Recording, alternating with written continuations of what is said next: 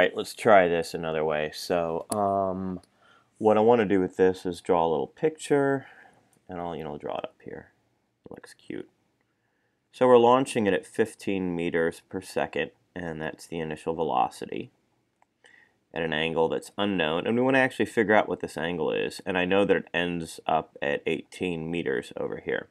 So in the x direction, let's write down my equation.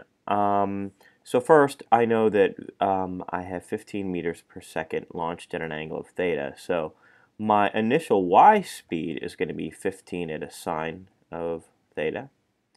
And my x is going to be 15 at a cosine. So when I set up my x equation, it's going to be x is v in the x direction, t plus x naught. When we write that down, that's going to be 18 meters that I land at is going to be 15 cosine of theta times an unknown time. And that's the total time to go up and down and land at that point.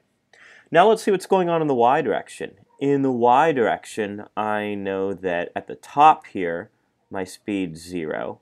I don't know what the height is, so let me try to write down some formulas. So I have y equals negative 1/2 gt squared plus v naught in the y direction times t plus y naught. So I know that y is unknown, so I'll leave it as y equals negative 1/2. I'll put in 10. I don't know what my time squared is. And let's just be clear, this time here is the total time.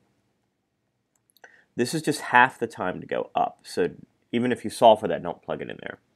And then I have 15 times the sine of my unknown angle times t plus 0. This is just a mess. We can't do anything with this formula. So I'll just cross it out. So we'll put not helpful. Let's try the second formula. Vy equals negative gt plus vy naught. And we'll see what we can do. So we have here, at the top, we get a speed of 0 equals negative 10 times t plus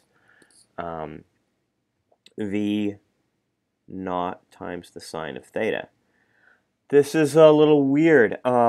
Two unknowns, and there's really not a lot I can do with it. So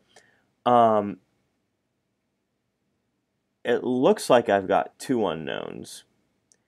And I just realized there is one more thing I can replace this with. I can replace the v naught with a 15. But it still doesn't get me very far. We're going to come back to this formula in a second. Let me just try the third formula. So I have vy squared equals v naught y squared plus, minus 2 times g times y minus 0. Let's plug in our numbers. At the top, we're at 0 squared equals 15 squared sine squared of theta minus 2 times 10 times y. So we're really in kind of a pickle here. If you look at this, it seems like we have 3 equations and none of them have any variables we can solve for. But then here's the deal. I have to look at my unknowns. So I notice here, my unknowns are, I'll just go from the bottom. So I look at this top equation. I notice my unknowns are y, t, and theta. 3 unknowns. That's a lot to work with. In my third equation, I have my unknown as y and theta, 2 unknowns. And in my second equation, I have t and theta as my unknowns. So my hope here is if I have another equation that has t and sine and theta as my unknown, maybe I could do some kind of a substitution. And when I look, I realize, hey, my x equation has those unknowns too. So what I'm going to do is I'm going to put this equation together with this equation. And I'm going to do that like this. So I have negative 10t plus 15 sine theta equals 0. I'm going to isolate t. And the reason is, truthfully, I'm a physics teacher and I have an idea of what to do next. So you're going to have to sort of do this and kind of memorize this step in these derivations. You learn how to do this by practicing it a lot. So I'm going to end up getting negative 10t equals negative 15 sine theta. I can simplify, so I'm going to end up getting that t is 3/2 times the sine of theta. And I'm going to put that into here.